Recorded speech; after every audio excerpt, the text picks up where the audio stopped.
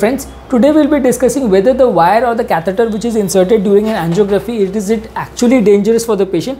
I think this is just fear mongering and just told to the patient just to spread fear amongst them regarding the catheter or the procedure which is done during an angiography. The catheter or the wire which is used during an angiography has a very blunt tip and usually it is atraumatic. Usually it does not cause any damage to the vessel or the artery which is cannulated. Only if the patient is having any ostial disease, that means when the coronary artery is having any severe blockage at the point of its origin, only in that cases when the catheter is sitting in that places, then the catheter might cause some damage to the plaque. But in majority of these cases, whenever you do an angiography, we selectively take a non-selective shoot from the outside so that we do not have to put the catheter inside the plaque and the damage does not occur.